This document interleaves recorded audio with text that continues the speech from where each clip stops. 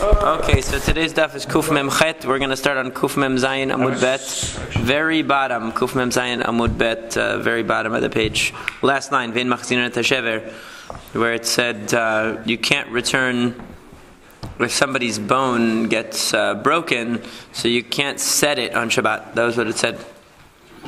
So Amar Rabbi Chana Bagdita, Rabbi Chana from Baghdad said, Amar Shmuel, in the name of Shmuel, halacha machzirin teshever. Actually, the halacha is you can set a bone on Shabbat. If somebody breaks a bone, you can set it. Rabba Bar Chana iklala Pumbedita. Once Rabba Bar Chana came to Pumbedita, lo al pirkei Rav Yehuda. Rav Yehuda was the Rav of Pumbedita. He was giving a shiur. He was giving his communal, his public address. And he didn't show up. So Rabbi Bar Chana was visiting Pumbedita, and the proper respect is if you're visiting a town, you go to whoever the rabbi of the town is, you go to their address, you go to their drasha, and you listen. He didn't go. So what happened? Shadrei le'adad diyala. He sent after him somebody named Ada, who was his messenger, who was his worker, to bring Rabbi Bar Chana to the shiur. He didn't come. So Amar Le said to him, Zil Garbe, go and seize his property to force him to come. Because, they had power. They had power. He told him, go seize his clothing or whatever, one of his pieces of clothing, to hold it as a collateral until he shows up. So Azil Garbe, he did that. Ata Ashkechet de Kadarish. And so Rabbi Bar Chana had no choice, because now he was, in trouble with the boss for not showing up to the class. So he had to he wanted to get his clothing back. So he had to come. So he showed up at the shiur and he heard Rav Yehuda saying, de Kadarish en machzir et shever.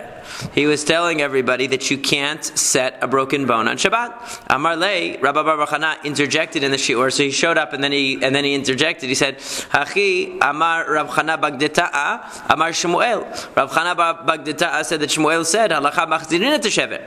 That actually that's wrong. You're allowed to set the bone on Shabbat. It's a good thing I showed up and give me back my shirt. Yeah, or whatever it was. Amar Le said to him, Ha Chana didan v'Shmuel didan v'lo shemiali. You know what? Chana Bagdita'a, Rabbi Chana Bagdita'a is from our neighborhood. He's from Babylonia. And Shmuel is one of ours, and I never heard any of this before. V'lav bedina garaftich. Isn't it such a good thing that I confiscated your property? Because if I hadn't confiscated your property, you wouldn't have shown up. And if you hadn't shown up, I wouldn't have learned this. I would have still thought that you're not allowed to set a bone on Shabbat. So it turned out that we're living happily ever after. We're happy about this. Now, nishin ifrika yado. So what happens if somebody's arm or leg becomes dislocated on Shabbat? So this is not broken but dislocated. So Rav Avia Avayativ Kamed Rav Yosef. Rav Avia was sitting in front of Rav Yosef Shanya leyadeh, and his arm his hand became dislocated. Amar le, he said, Hachimai, can I fix it like this? Asur, no. Hachimai, what about this? Amar le, Asur. So he kept saying, can I move it like this? Can I move it like this to fix it? And he kept telling him, no, you're not allowed to manipulate the dislocated arm on Shabbat. But he kept saying, can I do this? Can I do this? So what ends up happening is, eventually it fixed. Because he kept saying, can I try this? Can I try this? Can I try this? And it ended up working. He just move it around and slips back in. So, Amar le maiti bailach. So he asked him, why do you keep asking me whether you're allowed to do anything, whether you're allowed to fix your dislocated arm?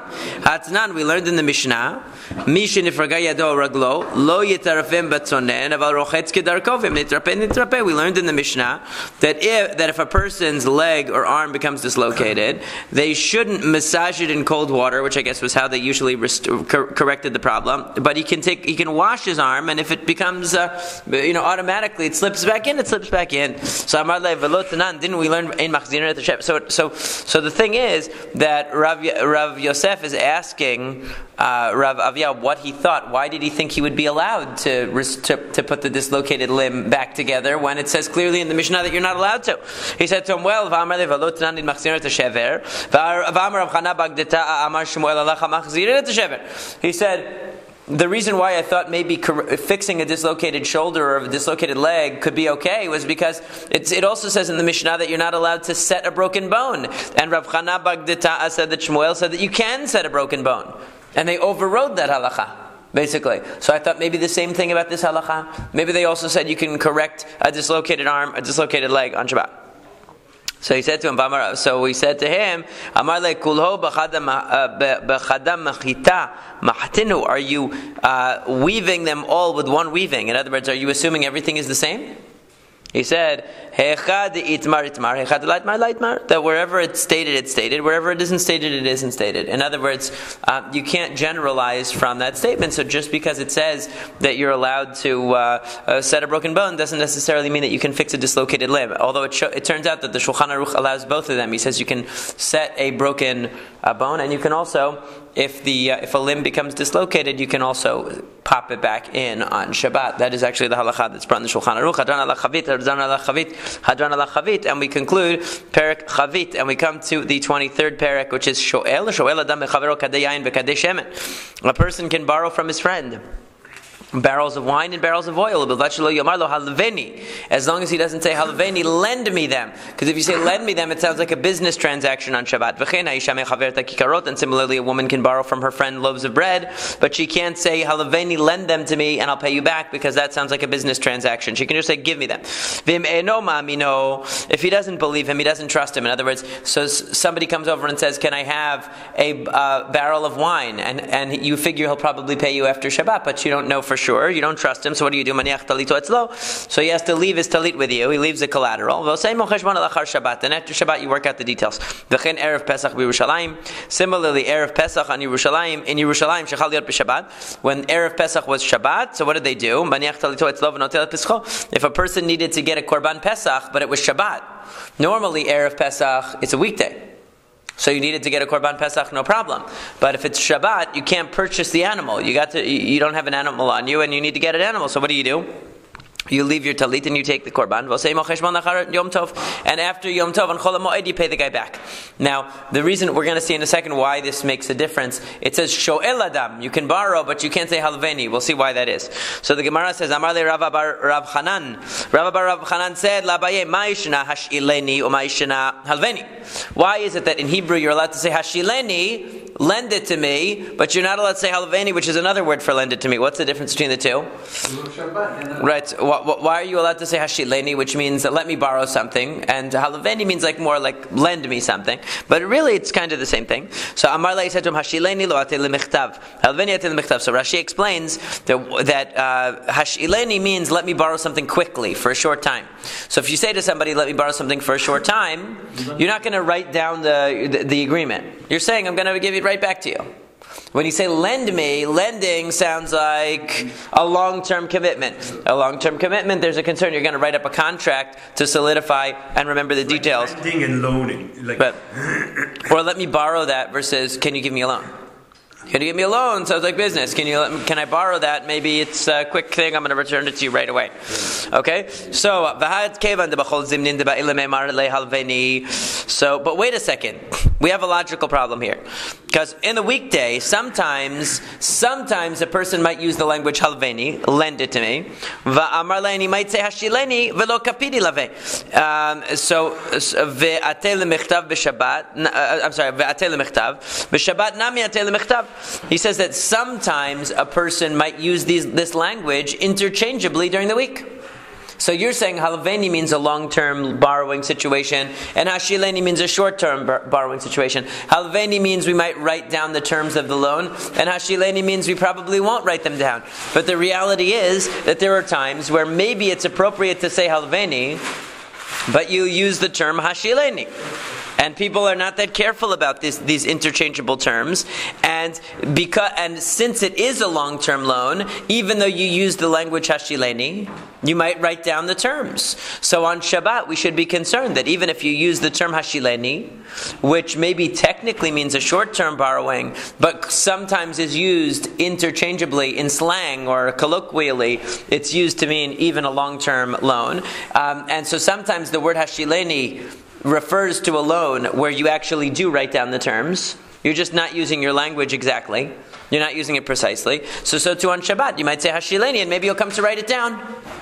Why are you assuming that on Shabbat the person is using their language exactly precisely? But on the weekday we know that they don't. So we skip those parentheses. B'Shabbat kevan dehashileni hu desharule Rabbanan halveni lo sharule min kirab miltav lo tel michtav. The answer is that since the rabbis came along on Shabbat and said you can only use the language hashileni, you can't use the word halveni, so a person is going to remember, oh, why can I only use the language hashileni? Because I'm not allowed to write. And he won't come to write because he's not allowed to. During the weekday, we use it interchangeably, we don't care. But on Shabbat, somebody will say, oh, remember, only say Hashileni. Why? Because that's the only thing you're allowed to do. Oh, then you're going to remember. You're also not allowed to write down the terms because you're limited in your use of language in that case. The Shulchan Aruch, by the way, says that in most other languages, there's no distinction between Hashileni and Halveni like this. Loan me and loan me, or lend me and lend me. It's pretty much the same thing in most languages. And he says, therefore, the only thing you can say is Tenli. Give it to me. Right, give me a thing of wine and work it out later. But let me borrow sounds like the same. We use the same word borrow when you borrow money from the bank as when you borrow a cup of flour from somebody in their house. It's the same language. The Shulchan Aruch says. So Amar le Rav Chana Abaye. Rav Chana said to Abaye Michdi. Let's see. Amru Rabbanan kol milad yom tov kama dev shalosh shanu yimishaninan. This is basically unrelated to what we said so far. Just because Rav Chana Bar Rav Chana is asking Abaye something. Now this time it says, Bar Rav Chanan rather is asking Abaye something. He said, and everything in Yom Tov that we do, we try to change from the normal weekday way of doing it as much as possible. So Hanenashe, these women, Dimalyan Chatzavayihu Maya, that they fill up buckets with water on Yom Tov and bring them. So why don't they do it in an unusual way so that it doesn't look like weekday labor when they go to the well and they fill their buckets with water? Mishum de shar. The reason is because there's nothing they can do to make it look different than the normal way. Why not? What are they going to do? So what are they going to? If they use that if they would normally use a large bucket, they should use a small bucket, right? But the problem is that you're making them walk more. In other words, they're going to have to make more trips. So how are they going to change the way that they get water from the well so that it'll show that it's not a weekday? Well, if they normally use a huge bucket and today they use a small bucket. But if they do that, then they're going to have to make 10 trips instead of 1 trip. They're not going to want to do that. Okay, so maybe you'll say, well, instead of using a small bucket, use a big bucket. So do something to make it different. The answer is kam mafshuba masoy. So there you're carrying a heavier thing. So no matter what you do, you're creating more problems. Okay, we turn to Amud Bet, Nifros Sudra. Why don't we cover over the bucket with a cloth? So people will say, oh, they're carrying it only, it's a special carrying on Yom Tov only because they covered it with a cloth. Really? But Ateli de Sachita, the problem is that it's going to become, when you walk with your bucket of water, the cloth is going to become saturated with water, and then you're going to squeeze it out. That's another problem. So we can't do that. Okay. Maybe we can put a cover over it. And it would be a cover that was tied to the barrel. We can put a cover over it for Yom Tov. But the problem is that maybe it will become broken. The cover will break off, and then you'll tie it on. And you'll make a permanent knot on Yom Tov. So anything that you do runs the risk of some other problem, and that's why there's nothing you can really do. Therefore, there's nothing we can really do to change from the normal way of collecting water on Yom Tov that will show that it's special. So that's why you're allowed to do it in the normal way. Rava bar Rav Chanan asked Abaye another question. We learned in the Mishnah, you're not allowed to clap your hands, you're not supposed to beat your chest, and you're not supposed to dance on Yom Tov.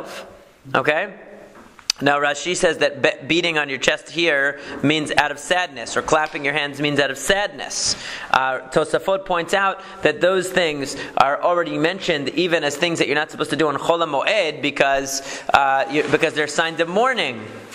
So certainly not on Yom Tov. So Tosafot says it means clapping your hands and clapping your thigh out of joy. You know, when you're singing and clapping. So he says, but wait a second.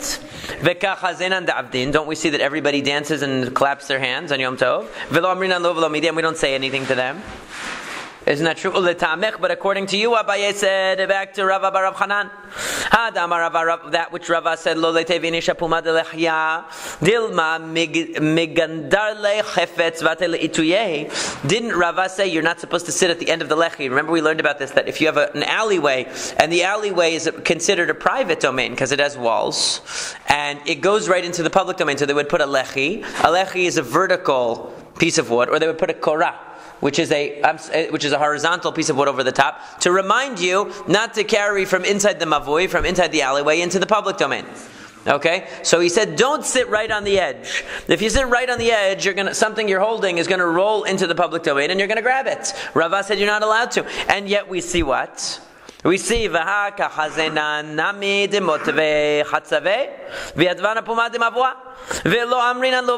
we see that people bring their buckets and all kinds of things, and they put them right on the edge of the mavoi, and nobody says anything to them. Nobody says, hey, didn't you hear that Rava said you're not supposed to do that? And yet people do it, right? They put their stuff right there. So he says, Ela hanach liYisrael, rather, that what's the general principle here? Why is it that people clap their hands and dance on Yom Tov, and they put things right at the edge of the mavoi on Shabbat? The reason is because mutav shiu shogegin v'al yom mezidin, better that they be mistaken and not do it on purpose. In other words, if you tell somebody, hey, don't do that, and they do it anyway, now they're doing it on purpose. At least if you keep your mouth closed, they're doing it by accident. Maybe they don't know any better. But if you intervene and you tell them not to do it, and then they say, I'm going to do it anyway. Who do you think you are to tell me that? Who made you the king? Now they're doing it on purpose. Now they're going against them b'mezid. So the Gemara says, Savur mina hanemi b'drabanan. They originally thought, what did they mean by this? They meant only in rabbinic laws. Because clapping your hands on Yom Tov or Shabbat is only an isur d'rabanan, rabbinic rule. Sitting on the edge of the mavoi is only a rabbinic rule, because maybe something will roll into the public domain.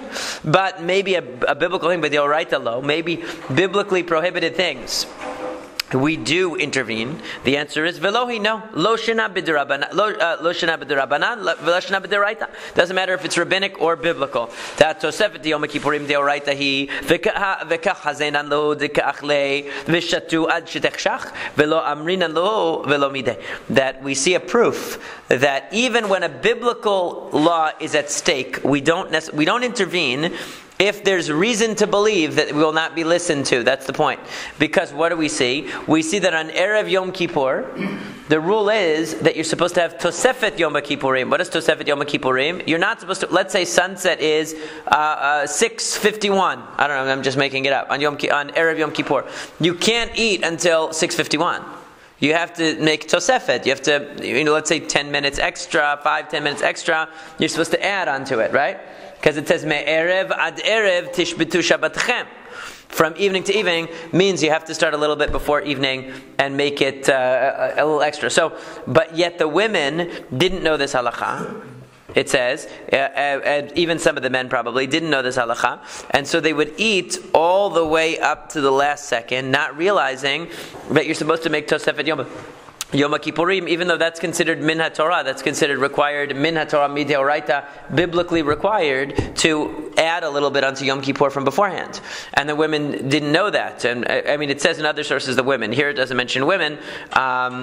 But that's I believe what the context is. The point is they didn't intervene and tell them because they figured it's such an entrenched custom for people to do that, they're not going to listen. So it was so entrenched that people would clap on Shabbat. It was so entrenched that people would sit on the edge of the mavoi that there was nothing they could do to weed it out. So better to say nothing or to approach an individual who you think might be receptive than to try to ban it. Because if you try to ban it, people are so attached to doing it, they're not going to listen, and they're going to end up doing it on purpose rather than by accident.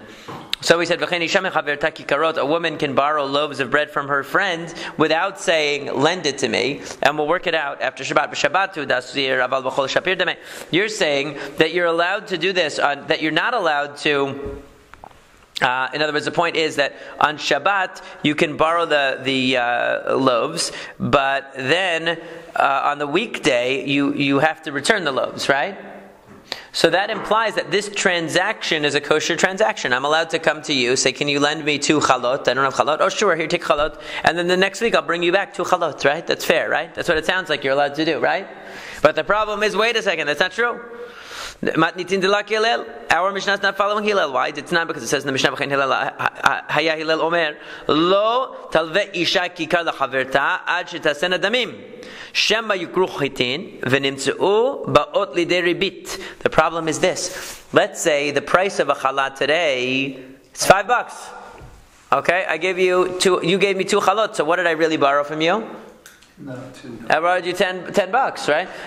Now wheat prices go up, and the next week the price of a challah is $6. Okay, I returned you 2 chalot the next week. I just gave you $12 for the 10, because the 2 chalot I gave you, they're worth $2 more. So it's ribit. It's considered to be a type of interest. So what do? That's why he says ad shetasena damim. You have to make it a quantity of money.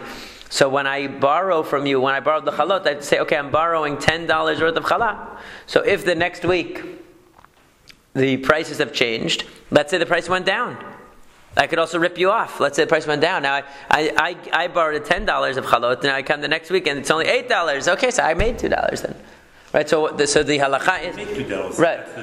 So how can it be considered ribit when it's ribit midrabanan? Because it's a whole lot. When we get to Masekhet Bava Metzia in a couple of years or whatever we get that, we'll learn about the difference between ribit kitzutza.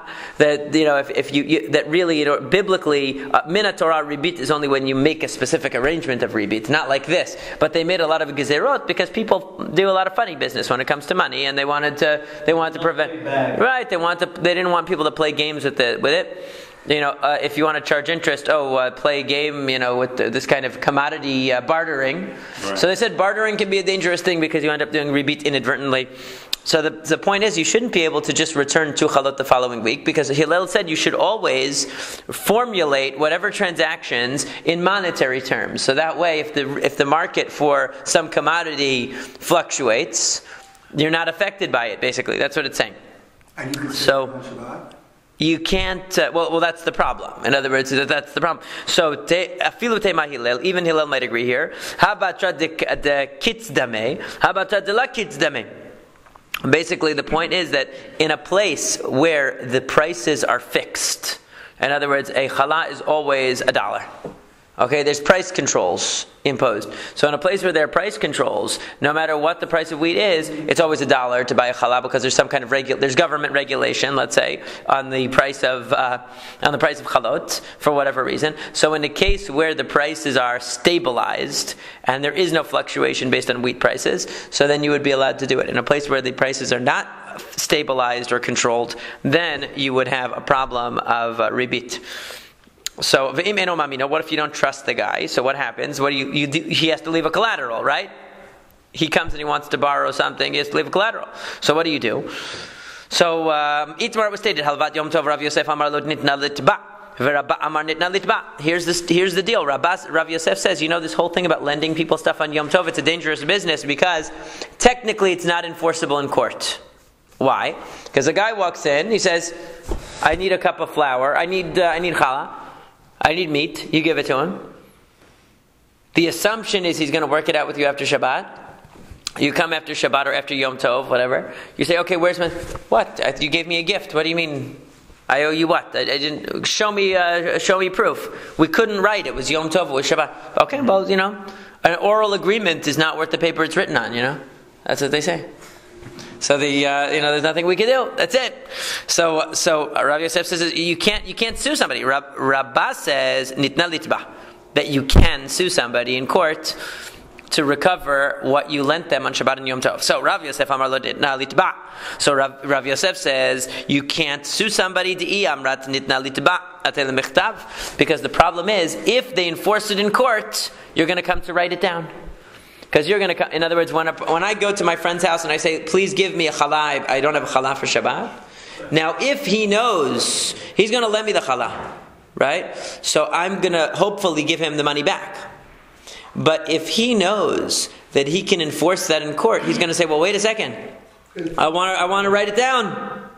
Because if I don't, I'm not going to be able to recover my money. So the fact is he has to know from the beginning that I might not return it and still be willing to give it to me.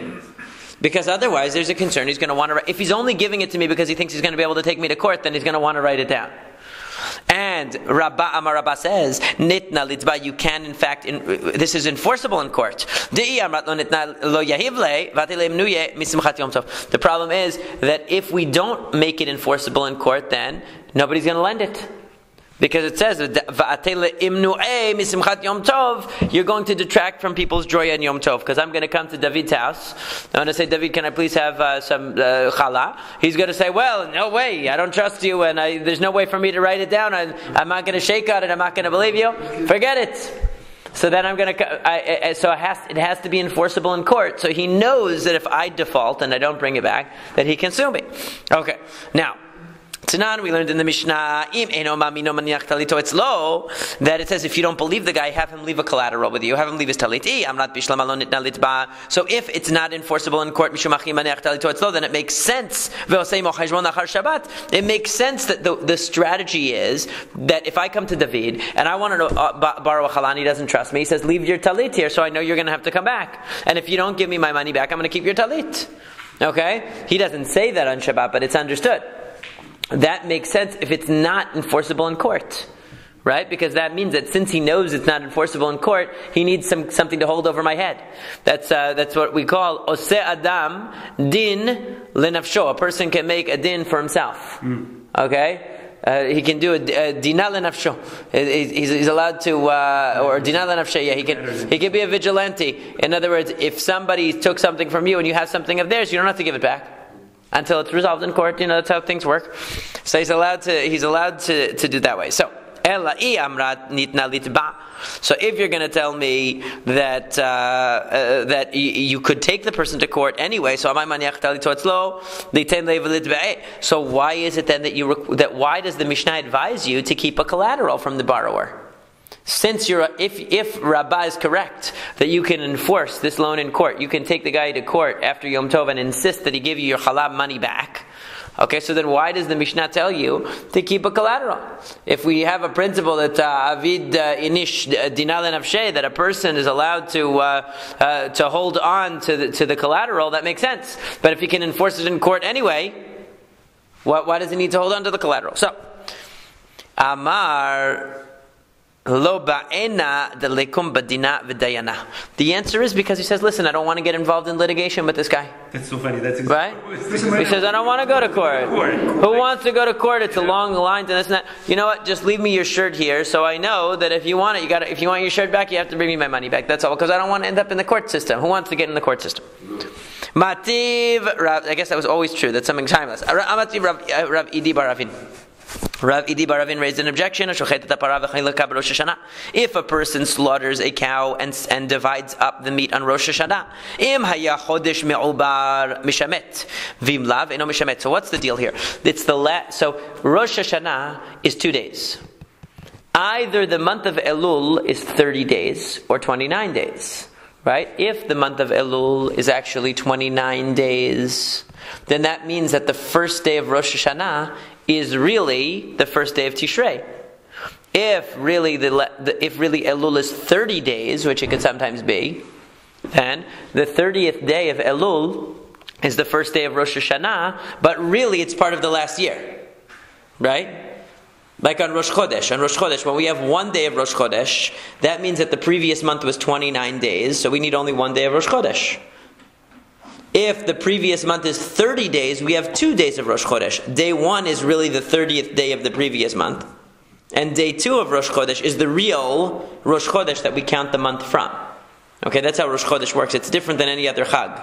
So Rosh Hashanah, let's say Elul, let's say this year was a Shanata Shemitah. This year is a sabbatical year. So Shanata Shemitah means that at the very last day of the Shemitah, all loans are canceled. Okay, that's at the very last day. So let's say it's the first day of Rosh Hashanah. If really Elul is a 30-day month, so that means that the last day of Rosh Hashanah is still part of the previous year. It's actually the last day of Shemitah. The first day of Rosh Hashanah will be the last day of Shemitah. If Elul was only 29 days, then the first day of Rosh Hashanah is really the first day of the new year. Now, if he slaughters this cow and he divides up the meat and it's really the 30th day of Elul, it's not really the new year yet, but it's the first day of Rosh Hashanah, but really it's part of the previous year. Like Rosh Chodesh, on the first day of Rosh Chodesh, it's really part of the previous month. If you write a ketubah and somebody gets married on the first day of 2-day Rosh Chodesh, you write, it's the 30th day of the previous month, which is Rosh Chodesh. You don't write that it's the first day of the new month, because really the first day of a 2-day Rosh Chodesh is part of the previous month. Now, what happens? So if that day is really part of the previous year, that means it's Shemitah. And so you went to somebody and they slaughtered a cow for you and gave out the meat. And what were they expecting you to do after Yom Tov? Come pay them. Right? Because they couldn't pay you for the cow. Right? So you went over to the shochet and you were really smart and you said, hey, Mr. Shochet, could you just make me a nice cow and slaughter me a cow? And, we'll talk after the holiday, but we'll work it out after the holiday. Okay, That's sure. not enforceable. Sure. So he goes, he slaughters you the cow. Now, it's the first day of Rosh Hashanah. If that first day of Rosh Hashanah really turns out to be part of the previous year, Then that's the cancel. so it's going to cancel that loan. Right. So he's going to come to you after Rosh Hashanah. So you said we'd work things out? Yeah, we did. We worked them out really well because since that first day of Rosh Hashanah was part of the Shemitah, I don't know you a penny. It's a no. Isn't that nice? Very nice. Now, what's the point? Now, why are they bringing this? Ve'ilo nitna litba. If you can't sue somebody for a loan transacted on Yom Tov, you can't take them to court. So, my mishamet. So, what is the point of even saying that mishamet, that the loan is canceled? What difference does it make that the loan is canceled? You can't collect it anyway in court. So either he's going to pay you, or he's not going to pay you. So what difference does it make if it's officially canceled? Officially canceled, big deal. You can't take him to court anyway. So you must conclude that what? You could have taken him to court. But when you come to court, the Bet Din is going to say, sorry, canceled. Okay? Now, so now the Gemara says, Shane hatam, you can't prove anything from there. Because what happens here, something very, very interesting. If you transacted that loan of the cow on the first day of Rosh Hashanah, and it turned out to be part of the previous year, right? And by being part of the previous year, that means it was part of Shemitah.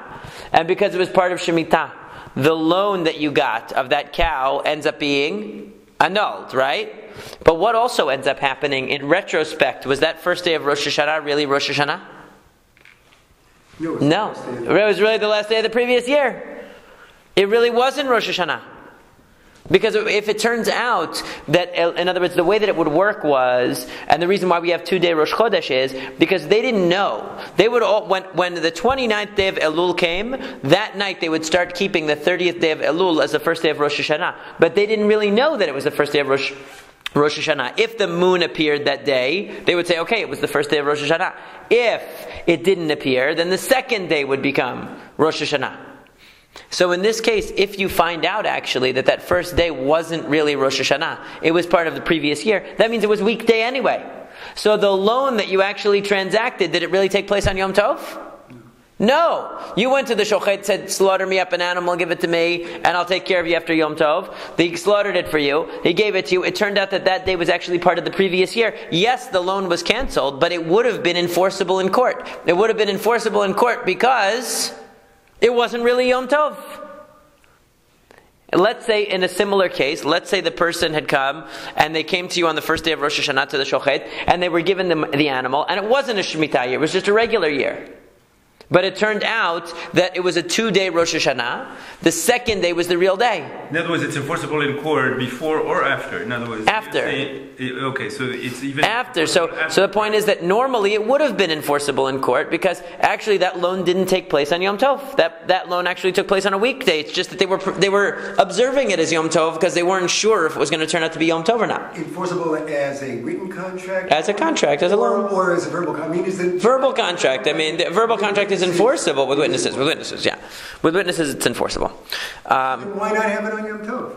They didn't want you to write that. They were afraid that if they made it enforceable, this is the machloket. In other words, Rav Yosef is saying that if they made it enforceable, then what's going to happen is a person's not going to rely on the witnesses. They're going to want to document.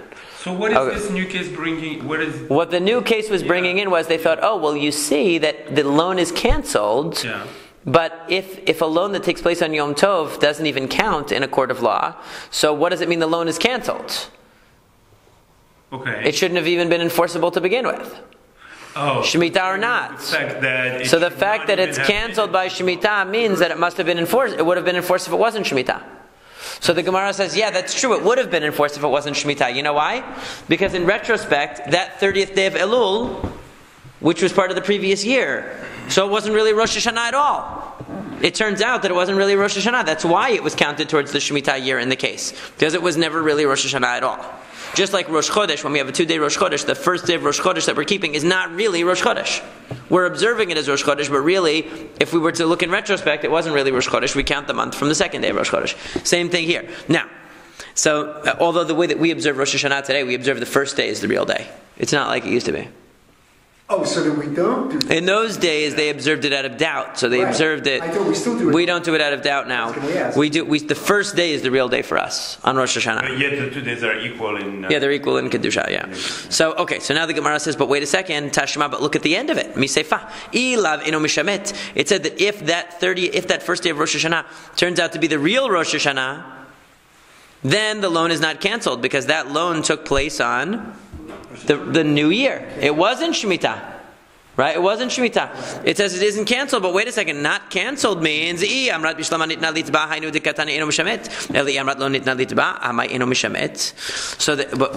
now we can learn the other way. In other words, if you're telling me that if that day of Rosh Hashanah where you borrowed the meat, you got the meat from the butcher for free and you're going to pay him back later, if that was Rosh Hashanah for real, that means it wasn't the Shemitah year anymore. So what that means is, it says Eno Mishamet. It isn't canceled, but that means it's enforceable. No. Not canceled means it's enforceable, because why would it say Eno Mishamet? Huh? I thought loans on... That's what they're arguing about. They're trying to prove one way or another. You have a machloka between Rav Yosef and Rabbah. They're trying to prove, is it enforceable or not? So he says, well, from the fact that it says that if it took place on Rosh Hashanah, and that was the real Rosh Hashanah, that it's not canceled. Why is it not canceled? Because it's the new year. It's not the Shemitah year anymore. When you borrowed the beef, it wasn't Shemitah. So, if you're telling me it wasn't canceled, what does it mean it wasn't canceled? It means I can go I can collect it in a court of law. Isn't that what it means? So it must mean that it's enforceable. So what does the Gemara say? No, maybe not. Maybe not. Ti'iyahivle shakil. What it means is that if he comes and pays you, you can take it. You can't sue him. You can't sue him. Miklal dereisha iyahivle lo shakil. Are you telling me that if it was actually Shemitah, let's say that he borrowed the meat during Shemitah, and he comes later and he wants to pay you anyway, even though technically the loan was canceled, he feels bad, he wants to pay you anyway, you're not going to take the money? In other words, if we're not talking about enforcing in the court of law, we're just talking about people are doing a good faith repayment. So you're telling me you can't take the money? Well, true, he could take it. He has to tell him mishamet ani, that I don't want that you don't, that I cancel the loan, I annul it. In other words, this whole issue isn't about whether it's enforceable in a court of law or not.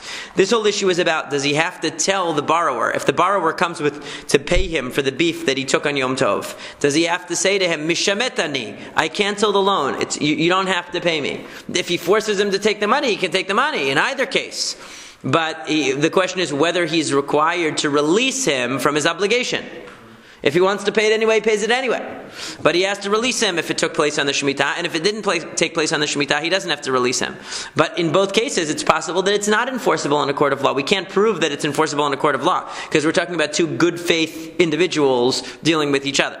Now, the Gemara says, as we learned in the Mishnah, if somebody wants to return a loan that was canceled by Shemitah, Yomar lo, he says to him, Mishametani, I cancel it. Vim amar lo afal piken. But if he says, even though you cancel my loan, I insist, I want to pay anyway. I want to pay you anyway.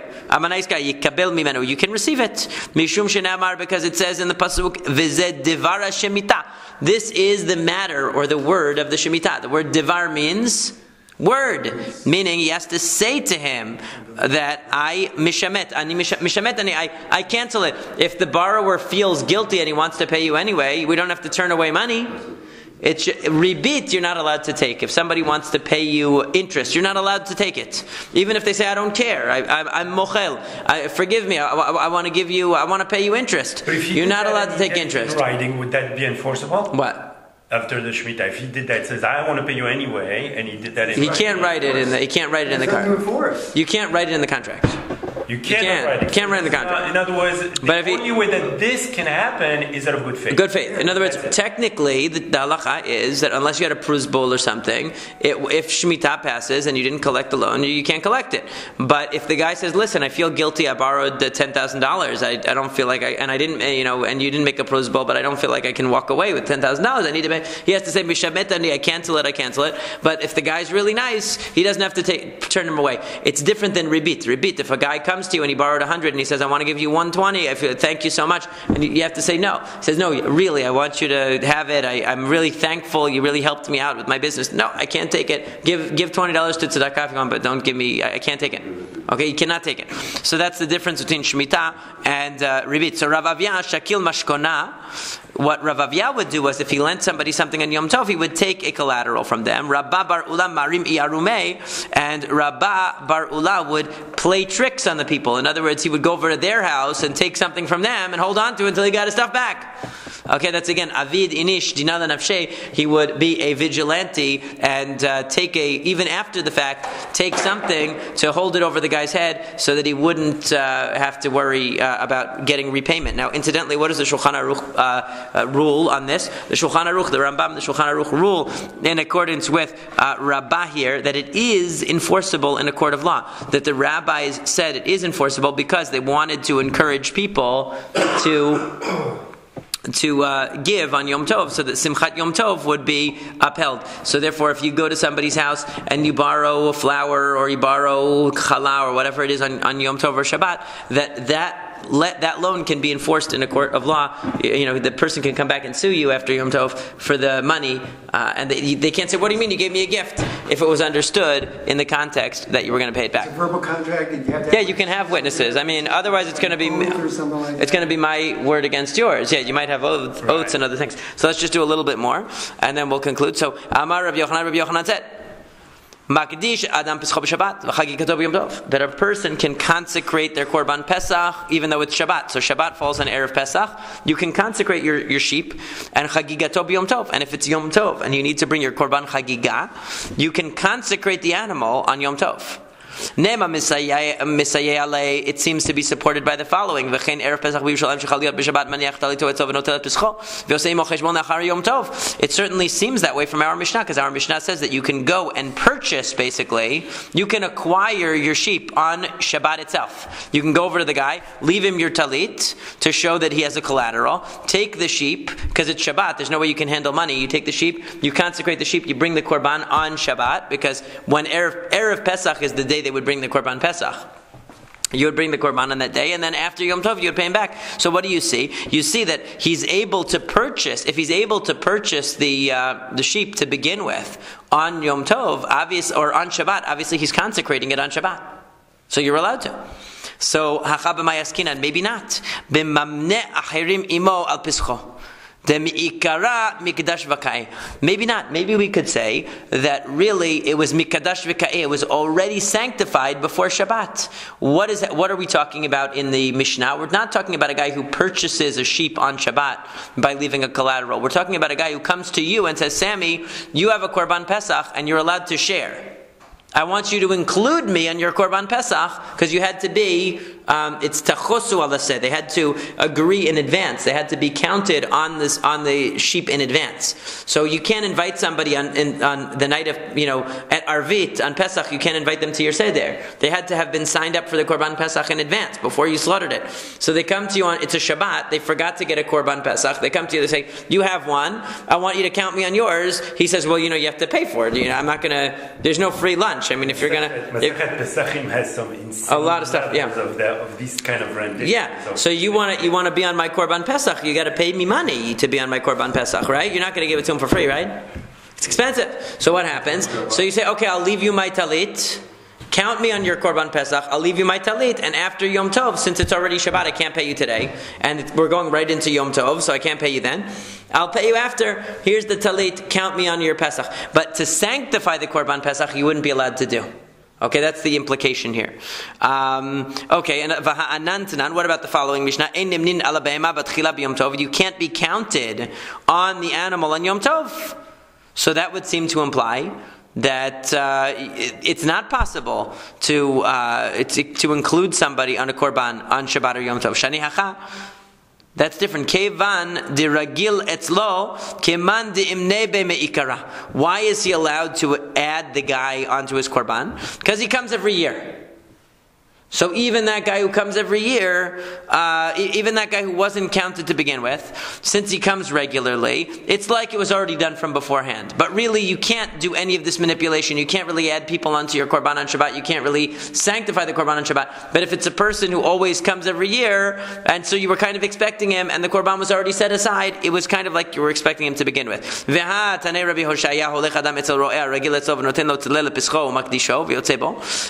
Rabbi Hoshaya say that you can go to a shepherd that you normally work with, and he'll give you a sheep for your Korban Pesach, and you can consecrate the sheep and use it, even though it's Shabbat. So that shows you can consecrate the Korban.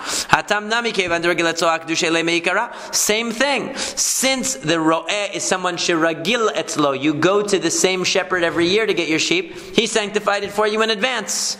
So you're not really sanctifying it on Shabbat. Doesn't it say that you sanctify it? The Yotzebo, the answer is Hekdesh Ilui Midrabanan. That's only rabbinic. Really, the shepherd sanctified it for you before Shabbat so that it would be ready for you. And when you take it and say, I'm consecrating this for my Korban Pesach, that's just an additional rabbinic thing, but it's not the real consecration. The real consecration has to happen before Shabbat and before Yom Tov. Umi Amar Rabbi Yochanan Hachi, is it true that Rabbi Yochanan said that you can sanctify an animal on Shabbat and Yom Tov? Because we've shown that we can't prove that idea from any of these sources. Did he really say that? Generally,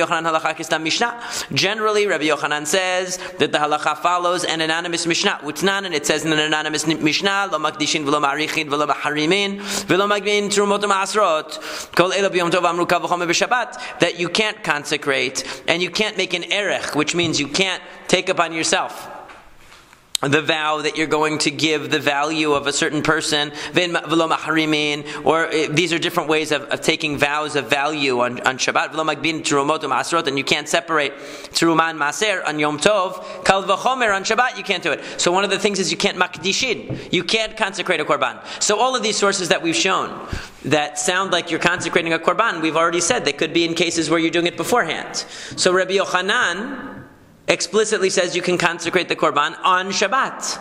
So so how does he deal with the source that explicitly says you cannot? So la kasher, no problem. Kan b'chovot shekavol henzman, kan b'chovot shenkavol henzman. It depends.